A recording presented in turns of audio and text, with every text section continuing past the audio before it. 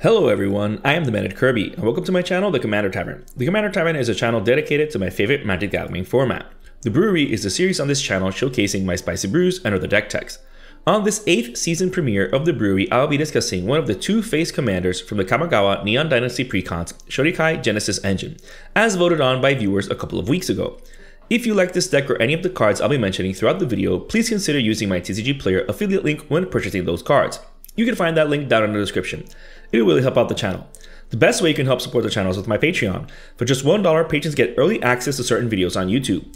In fact, patrons got a chance to see this video earlier. There are many other benefits to being a patron, so check them out. You can also support my channel for free by simply liking, subscribing, and sharing, which also helps out a lot. You can join my Discord server for free if you want to join the Commander Tavern community. All pertinent links are down in the description. Alright, let's get back to the episode. Shorikai is an 8/8 legendary vehicle with crew 8 for 2 generic, 1 white, and 1 blue. It has the clause of being able to be used as your commander, obviously, otherwise we wouldn't be talking about it as the deck's commander.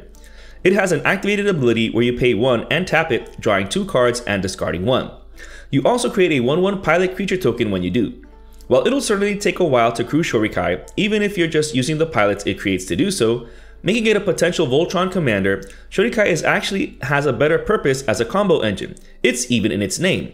That being said, while the deck does make the most of Shorikai as a combo piece in the command zone, it also makes the most of other strategies with it that potentially overlap, never truly giving your opponents a firm grasp on how you're going to defeat them. So let's start off with the main function of Shorikai combo engine. Not only does it draw us cards, but it also creates fodder in the form of 1/1 creature tokens. Therefore, it's incredibly easy to go infinite with Ashnet's Altar and Intruder Alarm. Each time Shorikai is tapped to create the pilot entering the battlefield triggers Intruder Alarm, untapping Shorikai, assuming Shorikai has been crewed, of course. Then, you sacrifice the pilot token to Ashnet's Altar to generate 2 colorless mana, of which 1 is used to once again pay for Shorikai's activated ability, starting the combo all over. This also has the byproduct of infinite colorless mana.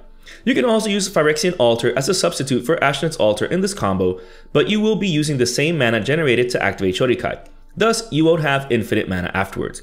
That being said, you'd still draw into your entire deck and get infinite death triggers, infinite creature ETB triggers, etc. However, I am not running this altar in my build, but you can if you wanted to. Tolarian Kraken can be substituted for Intruder Alarm if you have Ashnet's Altar. When you draw the card with Shorikai, you pay for the Kraken's triggered ability with the extra colorless mana the altar generated, thus untapping Shorikai. While this can substitute Intruder Alarm, it will only work with Ashnet's Altar since it generates the 2 colorless needed to pay for both Shorikai and the Kraken.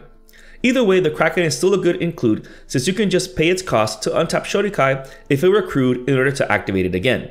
So even if you're not going infinite, it's still providing synergy. Since these combos can go infinite, we can potentially delay decking ourselves thanks to Library of Leng. Since the discarding is not a part of Shorikai's activation cost, Library of Leng lets us put that discarded card on top of our library instead. So we'd be drawing only 1 net card with each activation of Shorikai. This might seem counterproductive, but at the very least it helps us not lose a card we want to keep, as well as helping us not burn too deep through our library if we were to deck ourselves before winning. Plus, it also gives us a limitless hand, as well as protecting us from opponents making us discard cards. As for actually preventing us from decking ourselves, Ulamog the Infinite Gyre and Kozilek Butcher of Truth do so in spades. Once we have our infinite engine going and are drawing into our whole library, since we have to discard a card each time, we can simply discard one of these Eldrazi Titans in order to shuffle our graveyard back into our library, giving us more gas. Or, if you wanted to use the potentially infinite colorless mana generated by Ashnet's Altar and Intruder Alarm, you could hard cast these as well if you don't want to win by pure combo. It's up to you. However, Elixir of Immortality works just as well if the Eldrazi Titans are out of your budget. Since you are generating infinite mana with Ashnet's Altar, you can very easily cast this in between Shorikai activations, activate it, and then continue on with the loop. Keep in mind that you are drawing more cards than you're discarding, so this is the only delaying the inevitable. As for winning with the combo, Thassa's Oracle, Laboratory Maniac, and Jace Wielder of Mysteries are very viable win cons, especially if you're decking yourself. In response to Thassa's Oracle hitting the battlefield, you can activate Shorikai, starting the combo, and then stop before you draw from an empty library. Drawing your whole deck means having all the responses in hand needed. While this is a viable win con, I do not run it in my build since I've seen enough Thoracle wins and I'm quite bored of it. So I don't run it. That being said, if that sort of thing is your bag, go for it. I will make no judgments. For the other two, you'd have to have them already in play before comboing off, making sure to have the amount of interaction in hand necessary to protect them. If they die in response to decking yourself, you lose the game. However, as I just mentioned with Thoracle, I'm not running the other two either, but if you want to, go for it. They will certainly end the game in your favor once you're comboing off. Ominous Seas is one of the deck's win cons that a bit off the beaten path in terms of what you can do with such an engine, since people tend to gravitate towards Thoracle, Labman, etc., presented with the potential to deck themselves. Though, as I just mentioned, you can do that if you wanted to. However, this card is unassuming at first, until you assemble your combo and start cranking out a healthy supply of Krakens at the beginning of the end step before yours. It's also cheap enough to cast super early, so you can still get some incidental 8/8 Kraken tokens even when not going infinite with Shorikai, so it still provides value. Psychosis Crawler is another one of the deck's win cons once the combo is assembled. It's simple and will outright win you if no one can stop it. You just have to be careful with that life gain opponent if they have more life than you have cards in your library. Even then, its power and toughness is equal to the number of cards in your hand, so if you're able to keep a fat hand, you can also swing into opponents for the win. With some of the Voltron support pieces in the deck, it's certainly viable. Same with Dream Toller.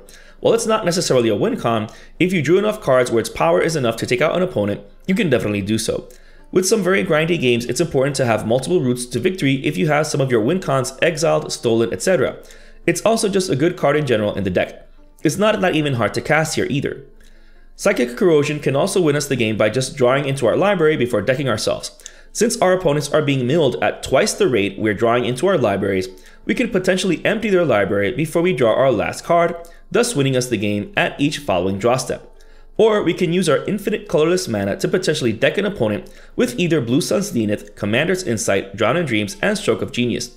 Not only are these cards amazing on their own, since we can sink our mana into them at the beginning of the end turn before ours to draw a healthy amount of cards, but with infinite colorless mana to sink into X, we can potentially deck one of our opponents. So if it's down to 1v1, we can win this way. Sphinx's Revelation, Diviner's Portent, and Pull from Tomorrow are also included, but these can only draw us cards. That being said, while they can't be used to deck an opponent with infinite colorless mana, they're still great spells at drawing us cards. So if you are running cards like Thassa's Oracle and Laboratory Maniac, these can be used to deck yourself in case you can't hit an opponent for whatever reason. Thought Vessel and Reliquary Tower are included due to how many cards the deck is capable of drawing into. Not just from these draw X spells, but from our commander. Shorikai is card advantage in the command zone. We're bound to have more than 7 cards in our hand most of the time, especially when we want to keep our interaction ready to protect our commander damage win or our combo win. Speaking of, since the combo requires Shorikai to be a creature, we have to surpass that crew 8. While 3 of its pilot tokens are enough to crew it, that might be too slow in some cases. The deck does run other creatures, especially those that get bigger when we draw cards, like Psychosis Trawler and Dream Trawler. With a fat hand, that should be enough to crew Shorikai. However, you can't go wrong with Peace Walker Colossus, Katsumasa the Animator, and Mech Hanger. While they need mana to be paid to do so, they're still animating Shorikai, which is all we need to start the combo. They're also good on their own. The Colossus can also animate any other vehicle in the deck. Katsumasa can make Shorikai progressively larger for a potential commander win, and the Hanger doesn't even take up a slot in the deck since it's a land that enters the battlefield untapped. It can even be tapped for white or blue when casting Shorikai, so it doesn't even color screw us. Kotori Pilot Prodigy also makes it easier to crew Shorikai by giving it crew 2, making it crewable by Kotori herself as well as most of the creatures in the deck, especially just one of the pilot tokens created. Notwithstanding, Kotori can also give Shorikai lifelink and vigilance in case we need some life. We can attack with it first, and since it has vigilance, we can use it to combo off later. Or for just value, since Shorikai is still a value engine, regardless if we're going infinite or not. Speaking of untapping Shorikai for value, Reconnaissance and Maze of Ith allow us to attack with Shorikai and then untap it at the end of the combat step. Keep in mind that combat is divided into 5 steps. Beginning of combat, Declare Attacker step, Declare Blocker step, Combat Damage step, and End of combat. Once we reach the End of combat step, damage has already been done. So if we untap Shorikai with either Reconnaissance or Maze of Ith, it's completely legal because Shorikai is still an attacking creature until combat is entirely over, when the post-combat main phase starts. Since it already dealt damage, the damage prevention clause of these effects do nothing. But Shorikai is still untapped, so you can still use Shorikai to attack and then keep it untapped for blocking or value during an opponent's turn. Minamo School at Water's Edge is another land that can be used to untap Shorikai, and tapping it whenever we want. Unlike Maze of Ith, Minamo does not take up a slot on the deck, since it can actually be tapped down for mana. That being said, the Maze is still good against other Voltron decks too. Rogue's Passage is another great land for Shorikai since it guarantees it getting through for that commander damage. At the end of the day, Shorikai is a 3-turn clock after all, so we can still get a potential kill if we've not yet assembled our combo. Shorikai not only helps us dig further through our library, but it also has Voltron potential as we just saw. However, it's still a value engine since it's also creating tokens and having us discard a card in the process. Idol of Oblivion is an amazing artifact to take advantage of the token created. We just tap it that same turn to draw yet another card. While this might not seem like enough to include it, Unwinding Clock has us untap all of our artifacts each turn. Not only is this amazing on its own to untap Shorikai and our mana rocks each turn, but it can also untap the idol, giving us 3 cards drawn during each of our opponent's turns for just 1 mana each time. So if we're also untapping mana rocks, we can do this each time, which is definitely nothing to scoff at. Skull Clamp also makes the most out of our pilot tokens, making them into fodder for card draw. We can dig even deeper through our deck for just 1 additional mana to equip it. So for 2 mana, we're essentially digging 4 cards deep through our library. Urza Saga is included to not only get Skull Clamp very easily, but it can also be used to get the previously mentioned Library of Leng and Elixir of Immortality, or Soul Ring if we're down on mana. While it doesn't take up a slot in the deck, getting sacrificed after its 3rd chapter resolving will put us down 1 mana, so keep that in mind. Anointed Procession is another way to make the most of the tokens. While there aren't many token creating effects in the deck, the fact remains that we have 1 in the command zone. Being able to crank out 2 pilots per activation is too good to pass up, especially since this makes crewing Shorikai with them a much faster affair. That and double the 8/8 Krakens from Ominous Seas. Other ways to make the most of Shorikai's ability is via the discarding itself. Containment Construct is included in case you don't want to lose the card. While Library of Leng is amazing, you might not want to slow yourself down by top decking the card instead. However, with the construct, you can exile the card from your graveyard and then play it this turn, without any limits to how many. You can even discard a land, exile it, and then play it if you haven't played your land for turn. That way you just net drew 2 cards. Or you can discard a spell you were going to cast anyways. So good. Along the same vein is Crucible of Worlds. Not only is this great at never missing a land drop by reusing fetch lands, but you can also just play the land you just discarded to Shorikai. Same strategy as before. While this card is great on its own, it's great with Shorikai, but we'll see more on the land synergies later on. Reanimation is another way we can make the most of this discard ability. Emeria the Sky Ruin can reanimate a creature without even taking up a slot in the deck. It does enter tapped, but it can be tapped for white. We do need to control a whopping 7 planes for it to work, but the deck is running every 2-typed land except for Tundra, as I've explained throughout the previous season's deck text, plus 4 basic planes. With all of the fetch lands being able to get these double-typed planes, it shouldn't be that hard. Plus, it does it for free during our upkeep, and it's not that easy to get rid of since so many players shun land destruction effects. Rhea Dawnbringer and Pulse Mage Advocate also help us reanimate a creature. Rhea herself is quite difficult to hardcast at 9 mana, but with enough tokens and Ashland's Altar, it's actually much easier than it seems. Pulse Mage Advocate is much more doable since you can tap it down at instant speed. The only catch is returning 3 cards from an opponent's graveyard to their hand.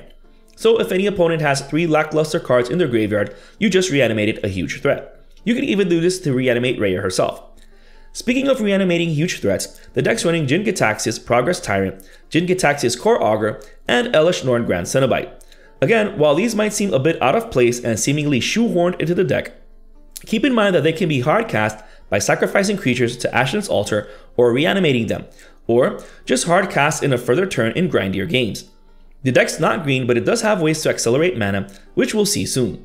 The newest Jin Gitaxias helps protect us by countering the first artifact, instant, or sorcery spell an opponent casts each turn, so it can help us deal with the first counter spell during our turn, or the first of these types of spells in each opponent's turn. He can also copy the first artifact, instant, or sorcery spell we cast. Whatever it is going to be value in this deck.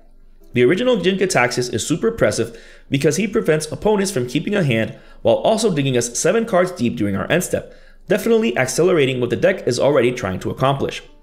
Elesh Norn not only helps clear the board of weenie tokens, mana dorks, and hate bears, but also makes our creatures even bigger, pumping our pilots to help crew Shorikai even easier while also making Shorikai itself a 10/10 when it's a creature, just short of 2-shotting someone from the game. If you feel like these are not really necessary for a more combo-centric build, then you can just swap these out for the 3 win con cards for decking yourself like Thassa's Oracle, Laboratory Maniac, etc. As for protecting these engines, we of course need interaction. Fortunately, we're already digging deep through our deck, so we might as well get that sweet interaction. First off, in terms of protective effects, Padim Council of Innovation, Leonin Abunus, and Bastion Protector help Shorikai. Both Padim and Leonin Abunus give Shorikai hexproof while the Protector gives it indestructible, as well as +2/+2, which is great in terms of getting it closer to being a one-turn clock. While there aren't a ton of artifacts in the deck, some of the combo pieces are artifacts, so it's good to also be able to protect them while also protecting Shorikai. Padim also has the added bonus of potentially drawing us a card during our upkeep. Academy Ruins is included just in case one of our artifacts does bite the dust, or if we want to reuse some artifacts. It can also be useful if Shorikai gets destroyed and is getting too expensive to recast due to commander tax. Just leave it in the graveyard and top deck it with the land. Teferi Hero of Dominaria, the only planeswalker in the deck, draws us a card which is +1 while also untapping 2 lands during our next end step. Not only does this help in keeping mana open to activate Shorikai during an opponent's turn, but to pay for interaction too. His -3 is excellent removal since it bypasses indestructibility and regeneration, especially since it can hit any non-land permanent. His ultimate is quite the emblem here though. Each time we draw a card, we exile a permanent. Full stop. That means that with Shorikai alone, we're exiling 2 permanents per activation, let alone when we're drawing cards off of our other effects or even during our draw step. He's also easy enough to protect since Shorikai creates a pilot with each activation. This emblem will definitely close out the game with your opponents scooping if they can't kill you before you start exiling their lands. So it's also technically another possible win con, winning by scooping.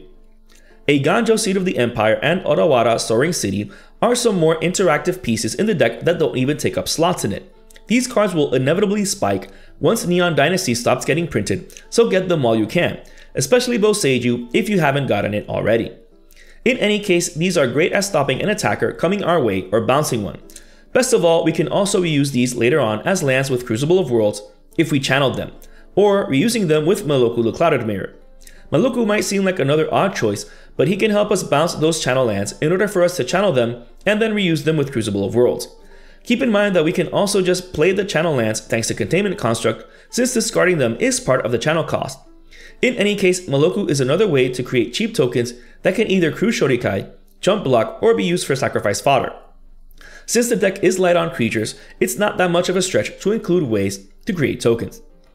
We've also already seen that the deck can win via combo or Voltron, but with Elesh Norn and creating enough tokens, we can also potentially go wide, or make everyone scoop if we get Teferi's Emblem. However, those aren't as prominent as the combo or Voltron win. In order to protect ourselves from Horde and Swarm decks, Cyclonic Rift, Evacuation, and Whelming Wave help us by clearing the board of creatures. Yes, we lose all of our tokens, but we're still left with Shorikai. We can then animate it and then swing in unopposed. But better yet is clearing the board of any creatures while possibly protecting our few key creatures. Either way, in case of emergencies, the deck's running Wrath of God, Doomscar, Supreme Verdict, and Vanquish the Horde. These just straight up destroy all creatures.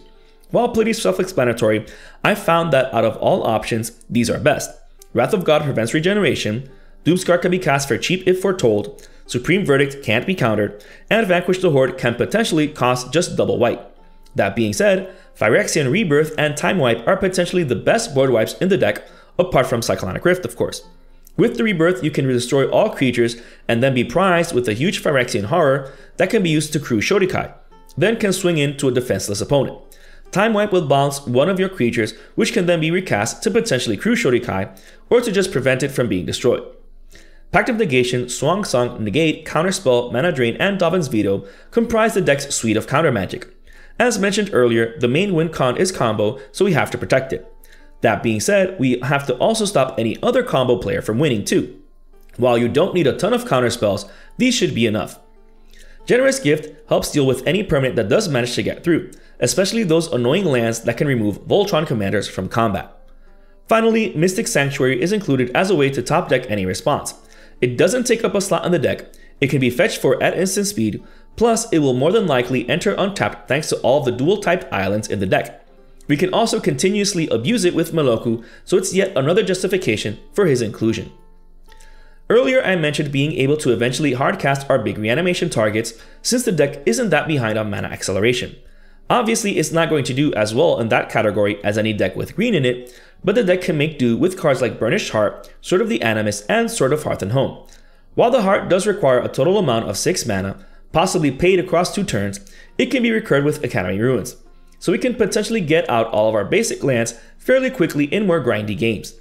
The swords are obviously included as ways to ramp. Sword of Hearth and Home requires connecting, but it does give the creature +2/+2 and relevant protection. It also blinks a creature as a bonus. While the deck doesn't have any creatures to make the most of it, we can blink Shorikai if it attacked in order to have it back untapped when it returns from exile. Cosima, God of the Voyage is included for mana acceleration as well. While Cosima is rarely cast as its legendary creature half, it's still useful as a way to dig through the deck if we're playing a bunch of lands, whether due to ramping, reusing fetch lands, replaying bounce lands, etc. However, the Omen Keel is more useful for the deck since we can potentially ramp lands from our opponent's libraries. It does have to connect, but the deck has ways of making creatures unblockable, plus animating vehicles once the board has been wiped of creatures. It won't always get you a land, but it's still good to include due to it being land-based ramp and not just artifact-based ramp. Speaking of, Soul Ring, Arcane Signet, Azoria Signet, and Talisman of Progress are the rest of the mana rocks of the deck. While we obviously prefer ramping actual lands, these are still great when used in conjunction with cards like Unwinding Clock, as previously mentioned. The rest of the deck is just the rest of the lands. The deck's running all 7 fetch lands: Hallowed Fountain, Prairie Stream, Irrigated Farmland, Glacial Floodplain, Mystic Gate, Deserted Beach, Sea of Clouds, Nimbus Maze, Command Tower, and Ancient Tomb, as well as 4 of each basic land. As with all of my deck techs, you can build your mana base as you see fit, whether cheaper or higher end. The deck will still essentially run the same way. This brew is just an idea of how to build around Shorikai Genesis Engine. While Shorikai is one of those commanders that can be built in so many different ways, you can make it as specialized and extreme as you want. While I focus more heavily on Control and Voltron, there are still some spicy things to do for grindier games since Voltron and Control strategies have their weaknesses. If you're interested in the deck list of this spicy brew of mine, you can find a link to it down in the description. I would like to thank all my patrons for supporting me, and a quick shout out to all my higher tier patrons, the brewers, for their patronage. I'd also like to thank anyone using my TCG Player affiliate link. That also helps out the channel. I also want to thank everyone who participated in the poll that resulted in this video, and the upcoming one as well, so don't miss that one. And to everyone, thanks for watching this episode of The Brewery on the Commander Tavern. I am the Method Kirby, and happy brewing.